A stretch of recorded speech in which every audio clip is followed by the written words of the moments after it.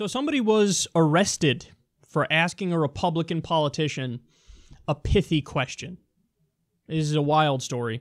Local police are reportedly planning to charge a man who attended Senator Patrick Toomey's town hall after he asked the senator a question that was perceived as threatening.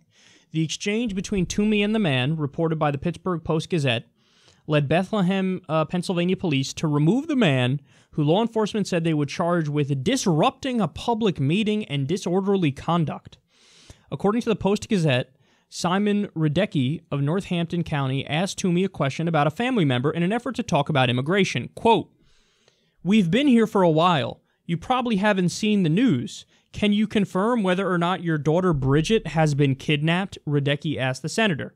After several seconds, Radecki then said, "The reason I ask is because that's the reality of families that suffer deportation." Tim Fallon, the CEO of PBS 39, which aired last week's town hall, described the exchange to the newspaper as one of the scariest things that I have ever been a part of. No, you know what that's called? It's called holding a politician's feet to the fire and putting the shoe on the other foot. Because what the fuck do you think happens with, for example, the rescinding of DACA? What happens? People who've been here since they were fucking kids, many of them since they were toddlers, who know nothing else and nowhere else.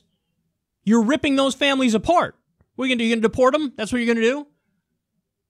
People who've been here know nowhere else and have been here since they were toddlers, and 91% of them are employed, and less than 1% of them are criminals. You're just going to deport them.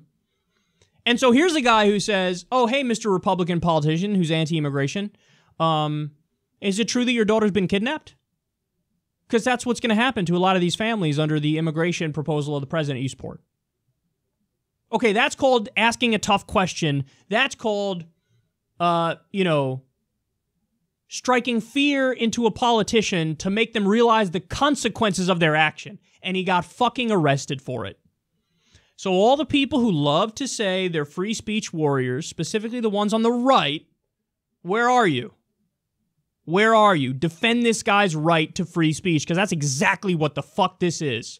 This wasn't a direct threat of violence. This wasn't illegal. This wasn't disorderly conduct. These are bullshit, trumped-up charges. Pun intended with trumped up. Trumped-up charges because they don't like how he triggered the snowflakes.